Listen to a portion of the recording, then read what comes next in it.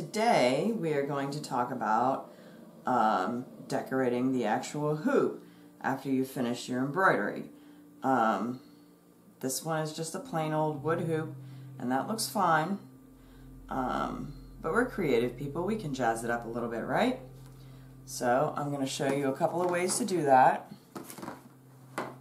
and hopefully you can find some use for it. So here we've got one that is wrapped in ribbon and tied off with a little bow. Here we have one that is wrapped in washi tape, which is pretty easy, and there's lots of patterns of this washi tape. And then this one is just straight up painted. So the painted one is pretty easy. I'm not going to show you how to do that because you're all smart people, you can figure this out. But I do want to share with you a couple of things. When you're painting your hoop, you're only going to paint the very outside edges. You're going to try as hard as you can to keep the paint from in here.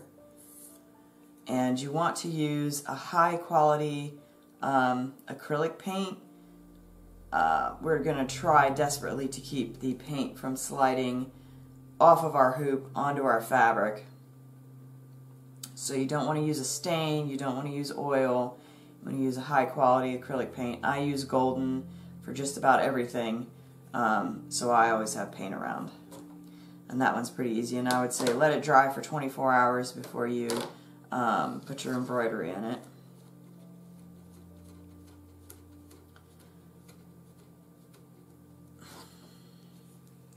Now for the ribbon,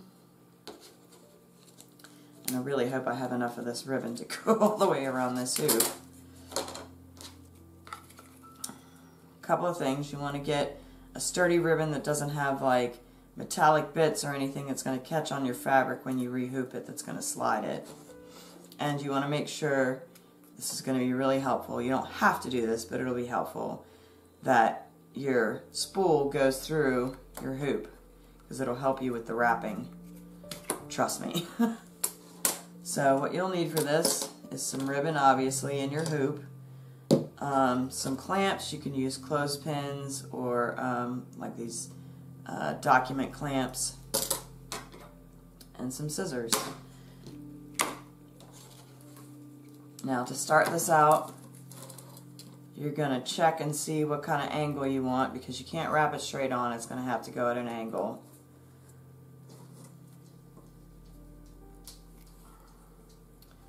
Let's see, like that.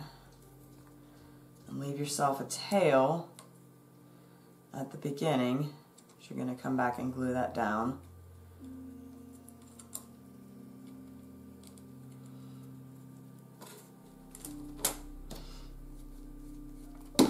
Whoop. Okay, so got your glue ready. You're going to leave yourself a tail over this metal part. You're not going to be able to glue to begin with, so you're going to run a little bit of glue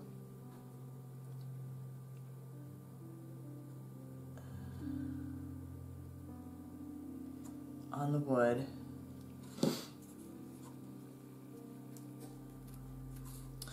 And make sure you're wrapping at the right angle.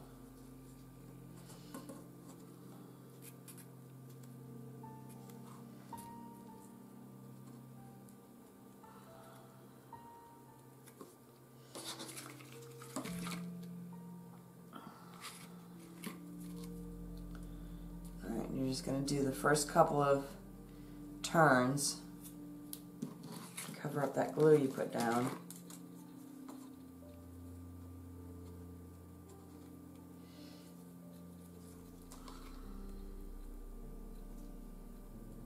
And then you're going to clamp it and let it dry.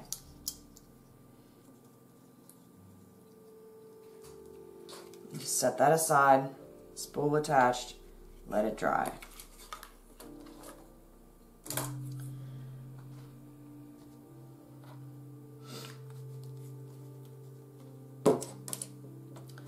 Now for the washi tape, This one is pretty quick and easy. Find your end. You're also going to wrap this at an angle.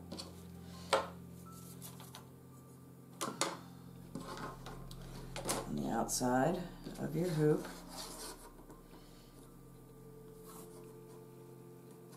It might take a second to figure out what a good angle is.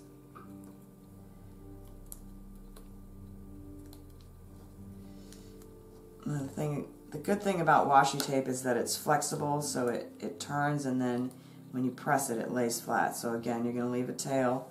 You'll cut that off later. And you can wrap this right over the middle. And you want to try and keep your angle and keep your edges lined up.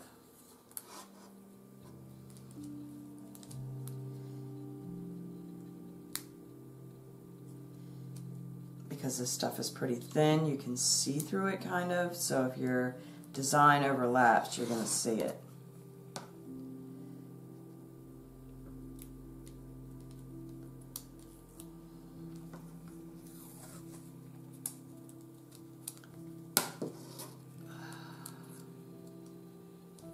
It's pretty easy to reposition.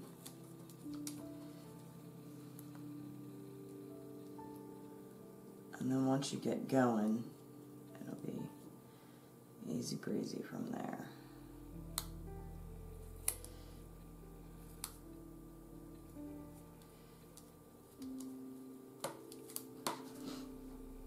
And then you get the idea. You're just going to keep wrapping until you get to the other end.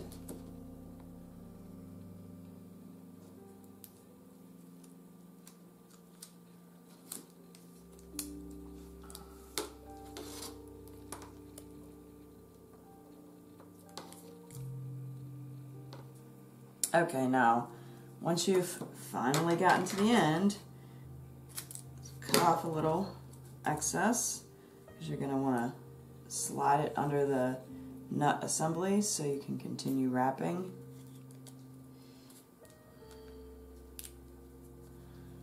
And it doesn't have to be perfect.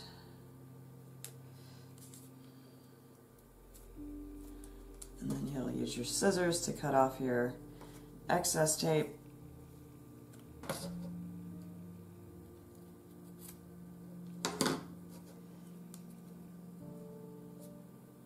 Just gonna get it in there best you can. Get off. Alright, and this stuff is not super sticky, but it does stick well. And it is flexible. And I should tell you that it is paper tape, so it tears easily. So be careful, don't pull too hard when you're wrapping.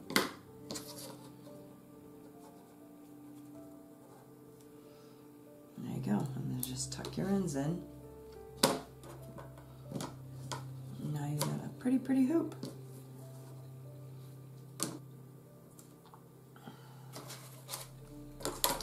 Alright, now back to the ribbon one. Hopefully this is dry. So this one is actually pretty easy. You're just gonna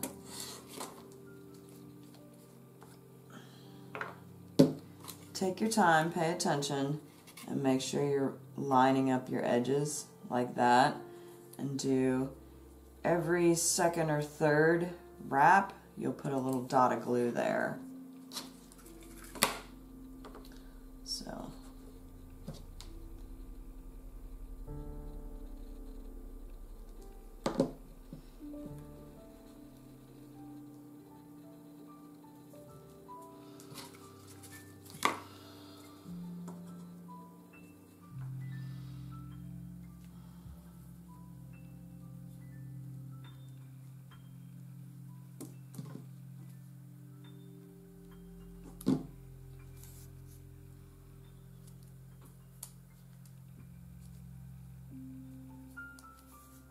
So turns out we have just enough ribbon to finish this one. I'm so happy that I don't have to trash it because I didn't have enough ribbon, and this is already glued to the frame and yada yada. Anyway, so I'm coming to the end of your wrap.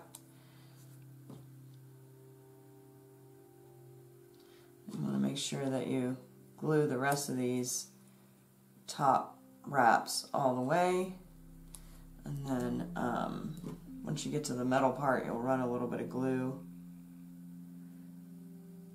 this away and this away, just to make sure everything's nice and secure.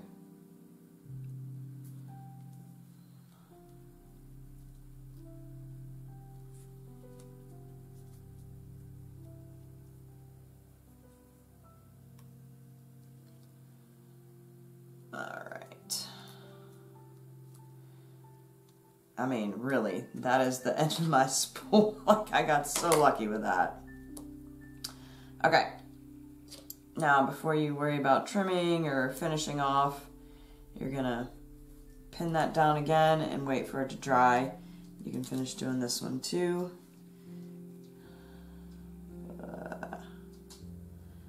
And a little bit of glue on this side. And a little bit of glue on this side. And wrap that beginning. And then pin that in place too. And then, you know, wait a good couple hours to finish it off. You want to make sure that glue is secure before you trim your edges and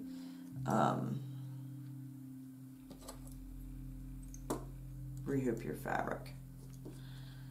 There you go.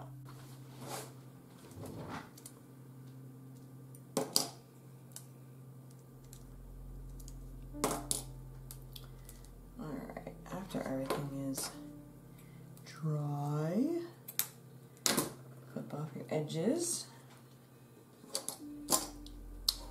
and then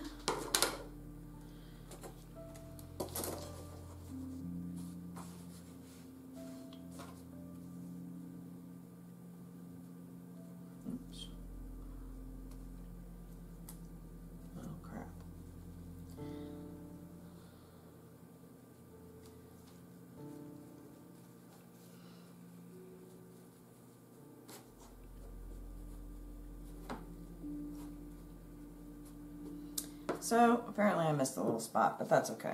I can touch it up with a little bit of black paint later. So you'll put it back in your hoop and tighten it down and finish it off as desired. So here's the painted one. That looks sharp. And here's the one with the washi tape, which is kind of goofy, but it's still fun. Alright, I would love to see what you're doing with your hoops. Tag me on Instagram at HaxonDIY.